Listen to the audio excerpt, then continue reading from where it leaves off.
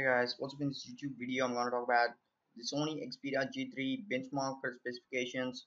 The Sony Xperia G3 versus Sony Xperia G2 specs difference as the Sony flagship appeared in the benchmark GFS benchmark yesterday. The answer is seemingly only difference between G3 and G2 will be more compact design and whatever software and camera centric improvements Sony has mustered. Since the listed specs of the Sony Xperia G3 had seemed to be mimic what Xperia Z2 has already has a 5.1-inch 1080p display, quad-core Snapdragon 801 chipset with 3 GB of RAM and a 20 megapixel camera. That's all in the store for the G3 and it's now on the G2.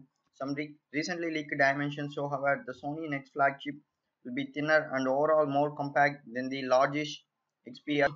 The Xperia G3 should be announced at the IFA event that is conducted at Berlin in the September.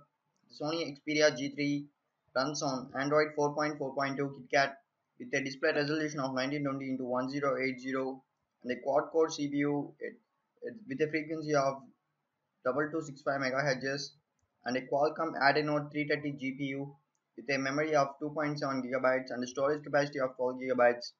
The rear camera of the Sony Xperia G3 is 19 megapixels, which is capable of recording 1080p HD videos, and the front camera of Xperia G3 is 2 megapixels, and it is also capable of taking selfies at 1080p.